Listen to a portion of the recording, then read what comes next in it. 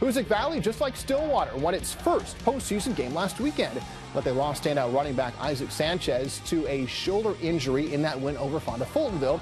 Playing without him was a lot to ask tonight at Mechanicville. Could the Indians rise to the occasion? Well, Ryan Reifenberg certainly would. He picks up a nice chunk of yardage here with the help of a nice block from his quarterback.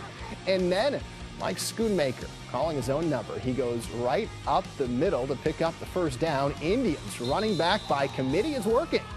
More proof of that later in the drive. How about Tom Madigan getting the carry, and he will dive in for the score. What an effort by Hoosic Valley to earn their first ever Super Bowl appearance, edging out Mechanicville by 1.